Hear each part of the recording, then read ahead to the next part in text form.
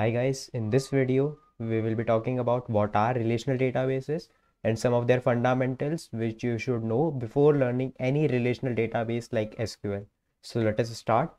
So what is a relational database management system? Database management system, you might be knowing, like, it is a software which helps us to easily create some data, retrieve that data, modify that data and delete that data.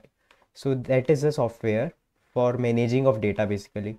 And if you add the term relational to it, it is a special kind of database management system which stores the data in form of tables where each row will be a record and each of your columns would be representing an attribute. So let us see with an example. So consider this following table, which is indicating all the departments in a institute, let us say.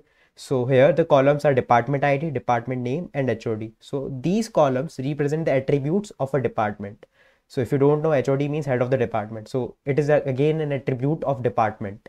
So these columns represent attribute, and the rows, like the first row is 1 CSE AK Verma. So this is a record, or you can say it is a department. Similarly, second row represent another department and so on. So the rows are records and the columns are attributes. Now a question must come in your mind, like, all entries are compulsory inside the table or not? Like somewhere it may be the case, like you don't want to fill up an entry inside the table. Like suppose there is a person whose first name is Ram and he doesn't have a last name, or maybe there is a person who has no address. So how to represent this missing information inside the table?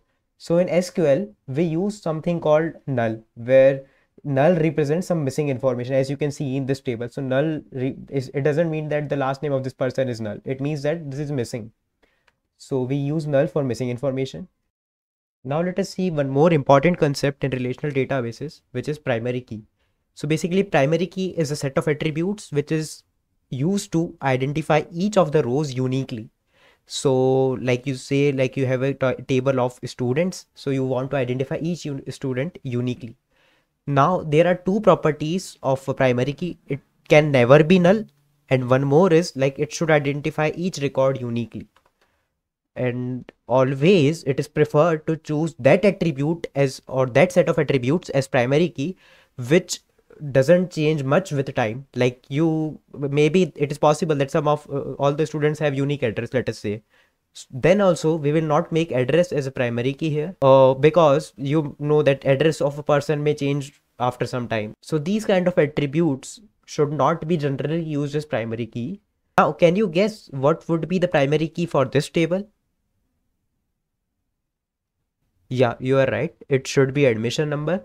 Why not first name or last name? Because it although in this table there no two persons have the same name, but in future there might be new students who have the same name. It is a possibility that two students can have same name, or maybe same date of birth, or maybe same GPA, or maybe same department. So we can't make these attributes as primary key. So we are left with the only option of admission number, because admission number is generally unique for everyone. Now let's see another important concept, which is foreign key.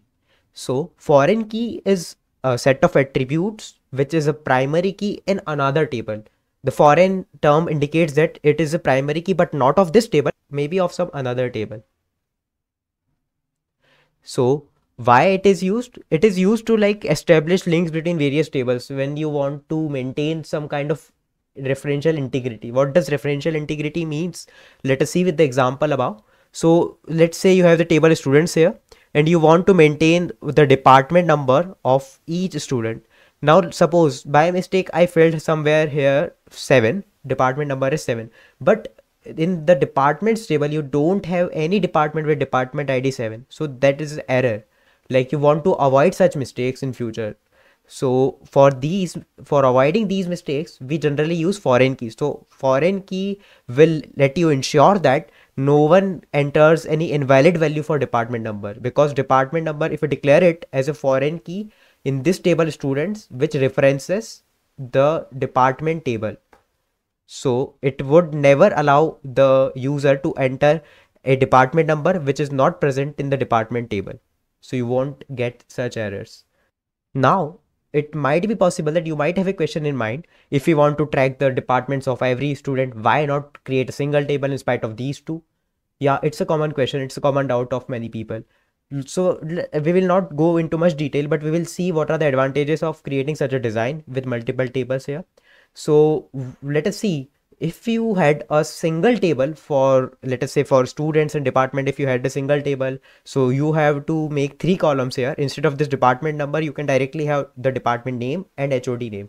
So what would be the problem in that case is, you would be repeating the same entry multiple times, because let us say these two people have the same department, one and one.